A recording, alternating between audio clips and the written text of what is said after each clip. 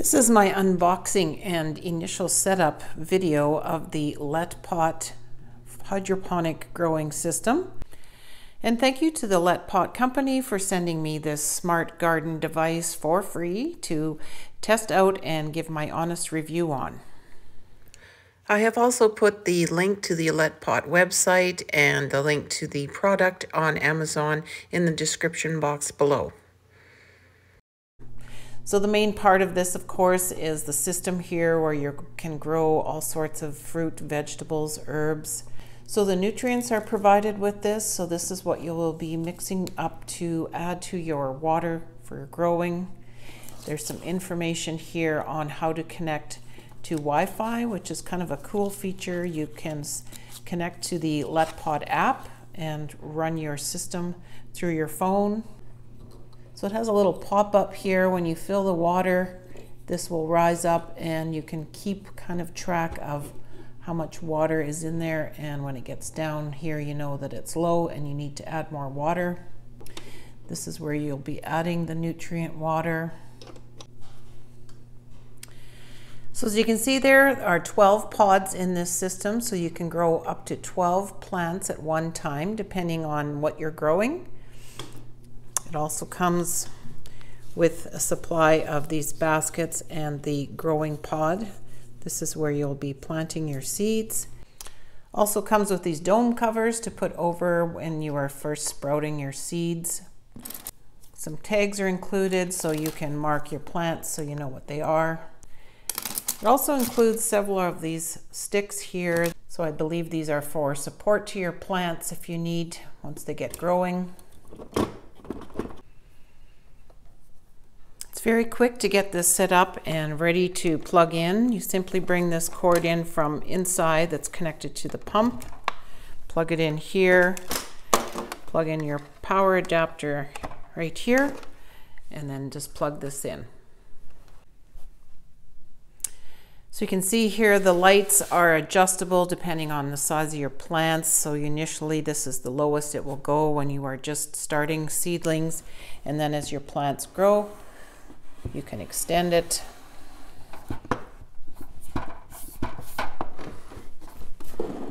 And this is what it looks like fully extended.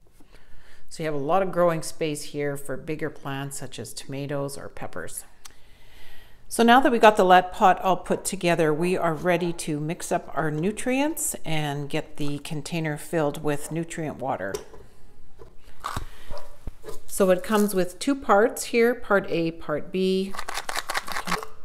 These are the little tablets that are inside these containers. So we're just going to fill each of these up with tap water and shake it up and dissolve.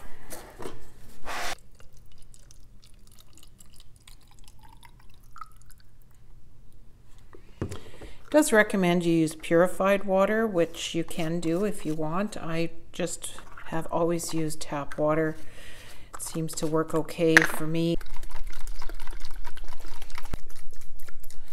So this nutrient solution, once it's mixed up, has a shelf life of about 5 months, as long as you keep it out of the sun. So you should get quite a few batches of nutrient water with these as well. So it comes with the water nutrient measurements that you can use based on how much water you're going to be using. And then it tells you how many mils of A and B that you need to add to that water. So I like to use a 4-liter jug like this size. I've written on the back of it what it is just so I don't get mixed up with any of my other plant waters. So with the 4 liters, according to the instructions here, you want to put 20 mils of each of these into 4 liters. So the lids have the measurements on here, and you can use fill it up to a maximum of 15 mils.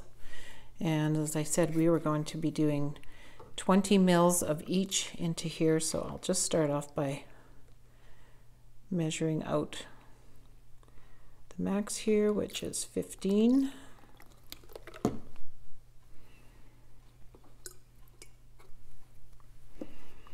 then another 5.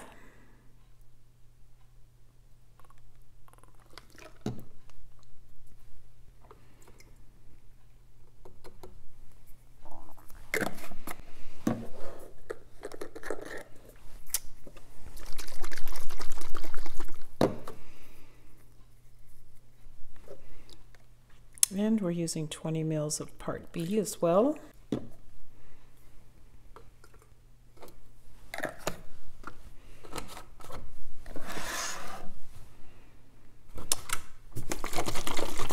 Just going to give that a good shake, make sure it's well mixed in. And then we're ready to pour it into our LetPot. So it has a spot here where you would be adding your nutrient water that we're going to pour into right now. So it looks like it takes 5 liters to fill this LetPot system up with nutrient water. I've reached the max line here in the hole there, you can see, and the water meter here shows 5 liters. So on the top here we got 3 buttons. We got our power, and then you can either select vegetable or flower. And if you set up the app, you can connect the pump through a Wi-Fi system to your phone. So the pump is running now, as you can see, and it has a cycle of 30 minutes on and then 30 minutes off. So when you choose the veg light, it gives you a spectrum of red, blue, and white light, which is suitable for growing vegetables. And the flower button gives you a spectrum of red and white light, which is supposed to be suitable for flower and fruit growth. And both of these lights run on a cycle of 16 hours on and then 8 hours off. So now comes the fun part of planting the seeds. So I'm going to just set some of these pods in here now to get them absorbing some of that nutrient water. So these will absorb water and expand and fill these baskets. So I've got a bunch of seeds picked out here ready to start up in my LetPot system. I've chosen a variety of leafy green lettuces, some spinach, some arugula, and I got a couple different green onions here as well. So as you see here, we have 12 pods to plant in. In my opinion, that is way too many. I think it gets a little too crowded, and I don't think it's very easy to grow that many plants at one time. Most of my systems that I grow in, I don't use all of the pods provided. And one thing that the LetPot system didn't come with was anything to cover these holes. I have had other systems that come with these little caps here that fit over top. And so for any pods that you're not using, you don't want the light to get in there, so you need to cover up those holes with something. So these little things are convenient to have. But if you don't have something like that, there's different things you can do. Golf ball makes a good hole cover. Sits on there nicely. Some black tape, something like that. And I have some of these little clone things that I use for my hydroponic growing as well that fit over top. So as long as you keep those holes covered with something dark to prevent that light to come in. So normally, like I said, I would not plant that many items in one of these systems.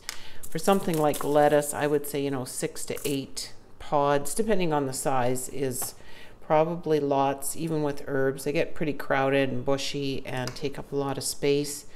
Tomatoes and peppers, 2 plants max. If you have one on this side and one on that side, it works pretty good.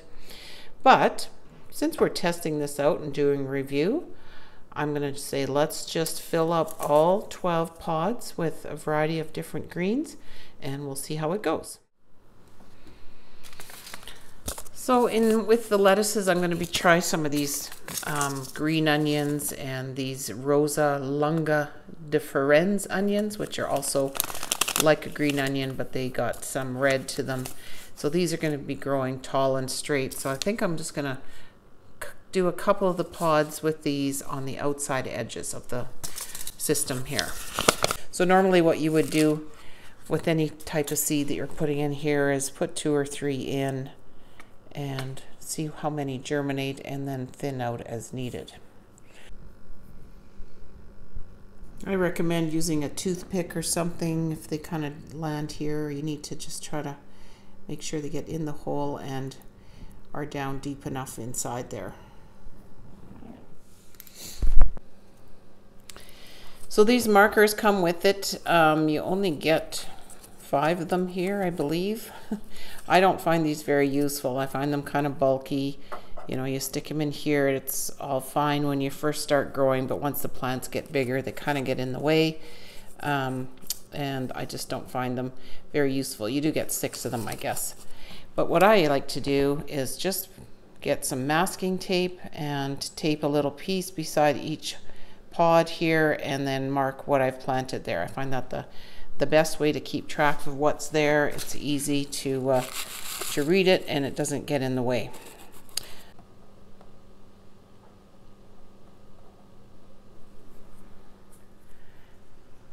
Okay, so I have everything planted up in here now. We have 12 varieties of lettuces and onions started. As you can see, most of these are leafy green type lettuces that I've grown before using these kind of systems, and also grow outdoors. So they all do well for me. I love arugula, so I like growing it all the time.